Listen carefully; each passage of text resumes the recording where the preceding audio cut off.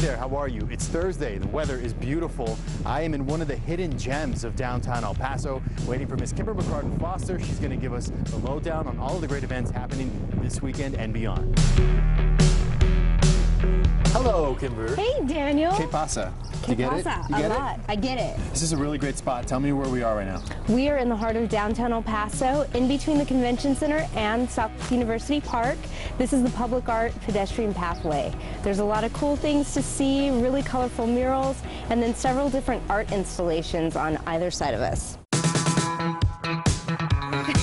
Okay, first off, Kimber, what is this? This is what's called Chroma Booster. It's an amazing sculpture made by Matthew Geller, who's a New York-based artist. It's neat during the day, but at night it's awesome because it lights up and it kind of lets out like a colorful mist.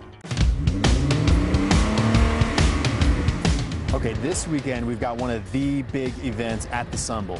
Yep, Monster Jam returns. I love Monster Jam. It's loud, it's noisy, but it's a lot of fun, and it's just cool to see like families together having a really good time to watch these 10,000-pound, 12-foot-high trucks crushing cars. So that's taking place at the Sun Bowl Stadium this Saturday at 7 p.m. and then again Sunday at 2 p.m.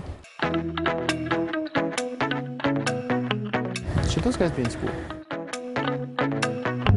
Okay, we're right by the Chavez Theater, and we have a really amazing guitarist coming back to the Sun City. That's right. Guitar virtuoso Joe Satriani returns to the Abraham Chavez Theater 7:30 p.m. on Tuesday night. Really great rock music. If you have not seen this guy play guitar, just YouTube him. The way he shreds, it's incredible, right? Definitely great.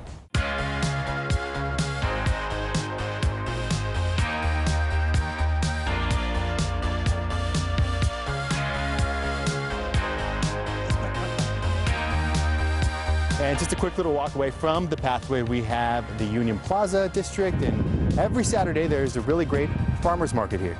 Every Saturday from 9 a.m. to 1 p.m. you can come down here and support local business owners who are selling everything from art to jewelry, regionally grown produce, soap, coffee, you name it. I've also seen local dog treats. That's awesome. I need to get some for my dogs. Me too. She deserves it. We mentioned it last week. We've got Riverdance coming to town. Yeah, we do. This is actually their 20th anniversary world tour, and it's also the 10-year anniversary of the Plaza Theater.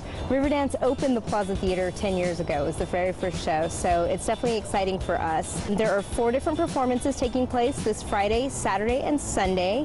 Friday is at 8 p.m., Saturday is at 2 p.m., and again at 8 p.m., and then Sunday at 2 p.m. All right, Kimber, thank you so much. I don't know what's with all the police officers. I swear we haven't done anything. Have you done anything? No. You paused. You hesitated. just to keep you on your toes.